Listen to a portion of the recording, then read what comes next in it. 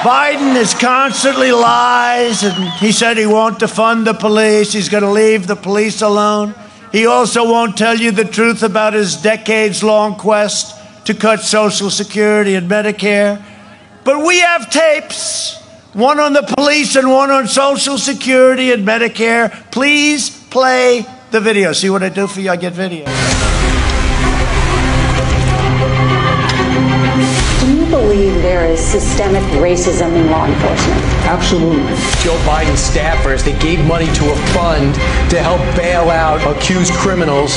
Kamala Harris was working to help the instigators, the criminals, get out of jail. Everyone beware, because they're not going to stop. The only person who defended the police is Trump. I have had overwhelming support from police my whole career up until this year.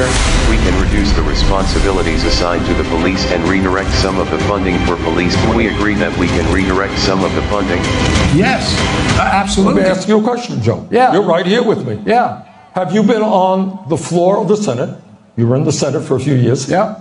Time and time again talking about the necessity, with pride, about cutting Social Security, cutting Medicare, cutting veterans programs. No. You never said that. No. When I argued that we should freeze federal spending, I meant Social Security as well. I meant Medicare and Medicaid. I meant veterans benefits. I meant every single solitary thing in the government. Look, here's the deal. You're an honest guy. Why don't you just tell the truth here? We all make mistakes. I am telling the truth. And I not only tried it once, I tried it twice, I tried it a third time, and I tried it a fourth time. Joe, let me repeat it again. I want you just to be straight with the American people.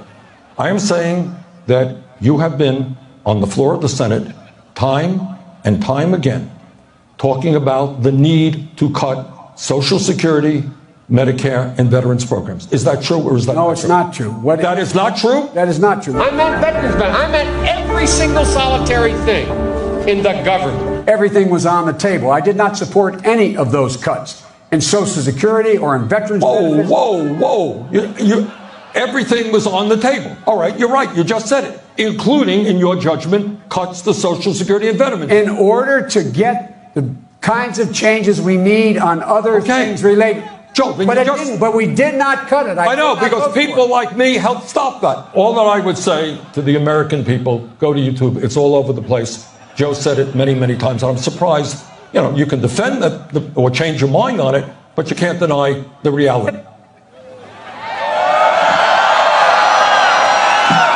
And he will cut your Social Security. Think of it. No politician can cut Social Security. And he tried. And thank you very much, Bernie Sanders. I thought you were excellent.